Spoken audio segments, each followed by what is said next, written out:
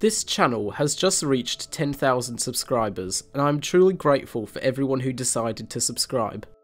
In reaching this milestone, it is only fitting that I talk about something related to the number 10,000, which is where this video comes in. There are many long-lived organisms that exist on Earth, from 200-year-old tortoises to 2,000-year-old sponges. Plants, in this case trees, take their longevity to the next level and in some cases have been known to reach well over 10,000 years of age, and are themselves remarkable examples of biology in their own right. There are a great many examples of long-living trees, so I hope you enjoy learning about this topic. The trees that inspired the creation of this video, that being a stand of Lagerostrobos franklini or Huon pines in Tasmania, have been noted to individually reach prodigious ages, often in excess of 2,000 years, the oldest tree dated at over 3,000 years of age. To explain why this is, and how they live for such a long time, we need to first take a look into the processes of how this stand and others like it came to be. Plants like the Huon pine are able to reproduce vegetatively through a remarkable process known as vegetative propagation or vegetative cloning. This is a form of asexual reproduction in which a new plant is able to grow from a fragment of the parent plant or through a specialised reproductive structure. This process is usually considered to be a cloning method, as it has been noted that all of the individuals of the Huon pine stand are male, as well as all being practically identical genetically.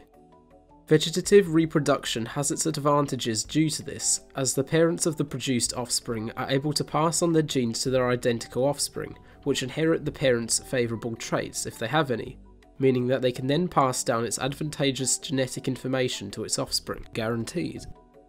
This propagation also allows the plants to circumvent the immature and vulnerable seeding phase, allowing the trees to mature quicker than they normally would through this process. Vegetative reproduction does have its disadvantages, however, and no doubt through something that is blatantly apparent, that being the complete lack of any sort of genetics diversity. This is due to all of the plants being identical, both phenotypically and genetically, and are all, therefore, susceptible to the same strains of plant viruses and bacteria, as well as any climatic changes that could arise. This hasn't stopped these clonal organisms from being successful, however, and some of these plants have been able to survive for even longer.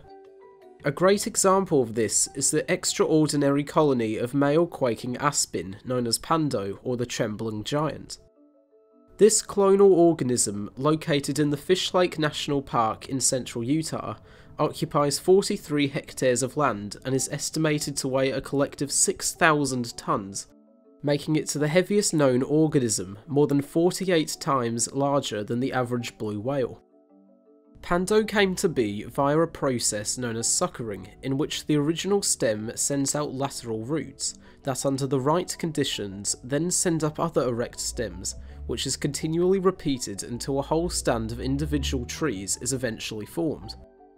Unfortunately for Pando, the organism is currently thought to be dying. The reason for this is likely through a combination of factors, including drought and overgrazing.